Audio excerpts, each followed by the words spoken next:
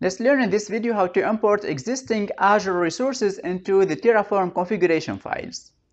To use an infrastructure as code tool like Terraform is highly recommended. So organizations who have existing infrastructure that was not created by Terraform, it was created might be by the Azure portal or by the command line or by other infrastructure as code tools, now they want to import that existing infrastructure into their local Terraform configuration.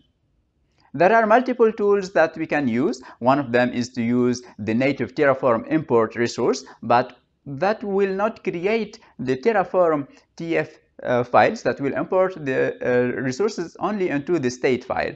But there are also other resources that will enable us to import these resources into the Terraform state file and also to import that resource or to reverse engineer the Terraform configuration file, so that will generate the resources inside the TF files. One of these tools is the Azure Terrafy. Azure Terrafy is available as an open source project on GitHub, where here describes how that project works. So we have two steps. First step, Azure Terrafy will go to use Terraform import in order to import the existing Azure resources into the Terraform state file. And the second step will use another tool called tfadd. That tool will go to read the Terraform state file, and then it will go to generate the Terraform configuration based on that tf state file. So here I start based on an empty folder, where here I have only the commands.sh file that contains the scripts or the few commands that I'll be using today, mainly the Azure Terrafy. And then switching to the command line, here I need first to go to install the Azure Terrafy command line. So I can do that using the go module install. And after that, I have already installed it into my machine before starting this demo. So then if I run aztfi, then here I will find the command line along with the options that are supported with it. So until of today, aztfi supports exporting or importing Azure resources only from within one resource group. It does not support importing resources from the entire subscription, for example. So when we export, we have few options. One of them is -b. This is the batch mode, which means that it will go to import all the resources within that resource group. Then we have the -f, which will go to override the files from within the existing folder, and then -k in order to continue the import operations, to import the remaining resources if an error happens when exporting one of these resources. And then we have -m. So when we export resources, we can say export all the resources from a certain resource group, or we can also specify a file where we will put the resource IDs of the resources we want to export. And that file will look like this one here. Is JSON file where we put the Azure resource ID and then the resource type and define it in Terraform and the name of that resource. And for a real example, we have here some definition of the resource ID as defined in Azure, and then the actual resource type as defined in Terraform. So then Azure Terrafy will import only these specific resources. And then we have -o to specify the output directory, -p to specify the pattern for naming the resources. So by default, we call it the name of the resource, then -0, -1, -2, and so on. And we can override that pattern.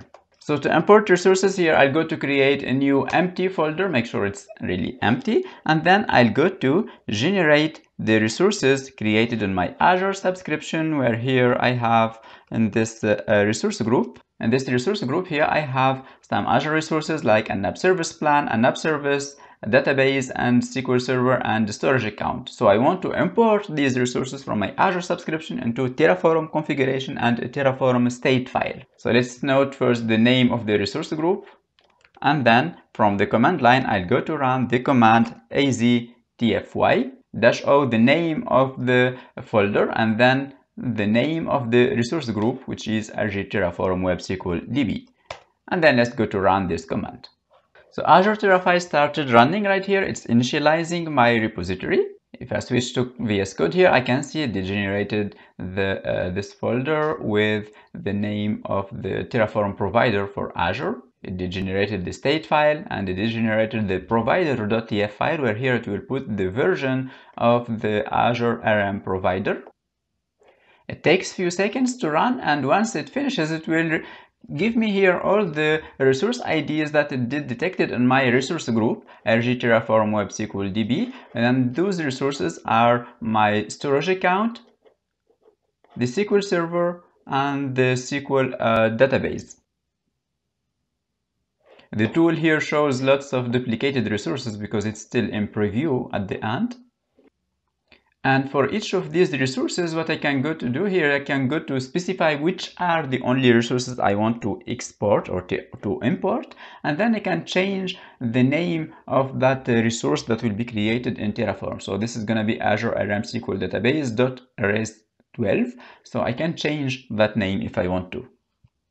So you note here most of the resources have this skip flag. This means those resources will not be actually imported on my configuration because those are duplicate. So now once I'm okay with this configuration, I'll go to type W, and that means now it will start the real work for importing these resources into the Terraform state file. So here I did imported the storage account, the SQL server, and now it's importing the web app plan, the app service plan. Let's give it a few seconds. And while it's doing its work, we can see that here it did generated another file that is the main.tf file, which contains for now the app service plan. It's the block of this resource is still empty, but it's doing the work behind the scenes to generate the configuration of these resources. Note how it also generated the lock.hcl file and the lock file for the tf state, because it did run it, and under the scenes it did run the command terraform init, which will auto-generate these files. Now once all is done here, we can see now it's asking me to press any key to quit. So if you check here the generated files, you can find here three main files generated. So the first one right here is the Terraform state file. This one was completely generated by the tool. So here we will find inside the resources that was imported into this tf state file that contains these resources along with their configuration into tf state. So here we can find that web app, for example, or mainly the app service plan, and the resource group and the database. The second file that was generated is the main TF, which contains the actual Terraform configuration that was auto-generated by the tool. So this file contains the Terraform resources. So first of all, we have the app service plan with the name res2, and we have the configuration of that app service, like the name and so on. Note how it also detected the dependencies of this app service plan.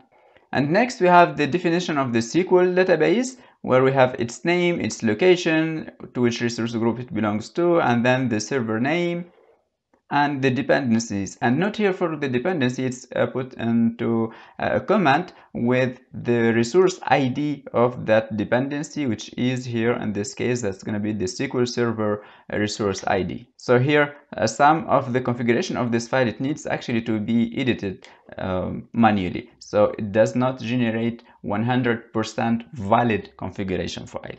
Some other resources that were generated are the vulnerability assessment for the database and the host name binding, which by the way we don't need it in this case, so we can go to and just delete it from our configuration. And at the end we have here the resource group along with its tags and name and location. So if you see the actual resources that are in Azure and we compare that into the resources that were imported into the Terraform configuration file, we can find some differences. This tool is not yet completed, it's not yet ready to use for production. So we can see, for example, the app service itself was not yet imported into this Terraform configuration file. Neither the Terraform or neither the storage account was imported. So again, this tool will help you as a starting point to import your Terraform or your Azure resources into a Terraform configuration, but then you will need to edit this configuration manually. The third file that was generated here is this JSON file that will describe the mapping of the resources here. where here we have the resource ID for the resource group, for example, and then the name of that resource in Terraform configuration, and the same for the other resources, like for the products database, for the app service plan, and so on. So this is the same file that could be used to specify the only resources that we want to import from the Azure subscription. So now from here, if I go to run Terraform plan, if the import was successfully done, then the existing resources described in the main.tf file should be the same as the ones that are deployed into Azure. And here we get some warnings and some errors because, again, don't expect this tool to be 100% accurate. Great, I hope you liked this video. If you wanna get the demo environment for this video, so go to check out this GitHub repository where I have a folder called 91 that have all the scripts that we have run today for importing resources using Terrafy.